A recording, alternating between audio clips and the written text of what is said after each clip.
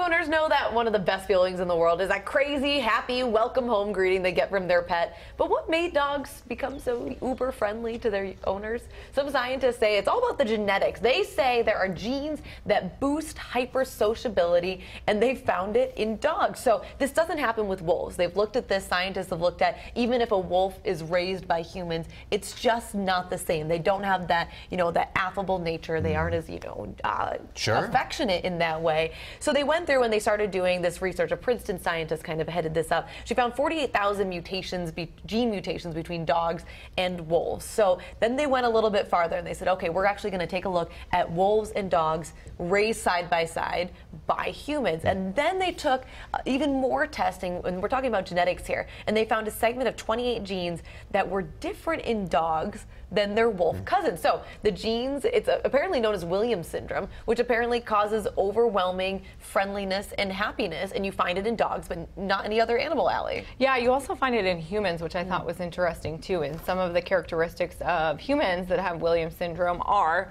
an interest in music. The other one is an aversion to physical contact, which I thought was interesting because dogs are so friendly and lovable. Oh, yeah. And then being overly friendly, and then sensitivity to loud noises, which dogs are definitely sensitive. We had a story about a young man in Maple Grove here on CCO that has Williams syndrome, and it's fascinating. The way they did this research is really, really interesting, right? Because you think about all the animals out there, and none exhibit this crazy friendliness.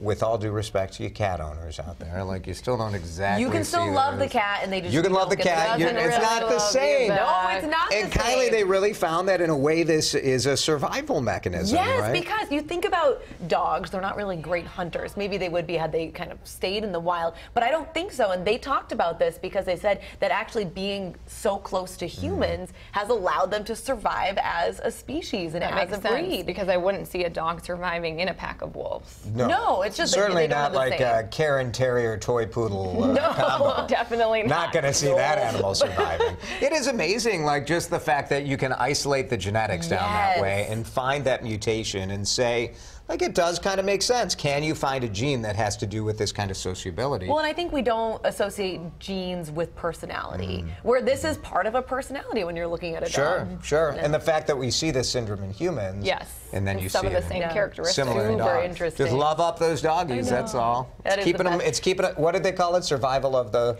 Friendliest. Survival of the friendliest. I think we could all take a little something from that, let that be the too. lesson for people today, right?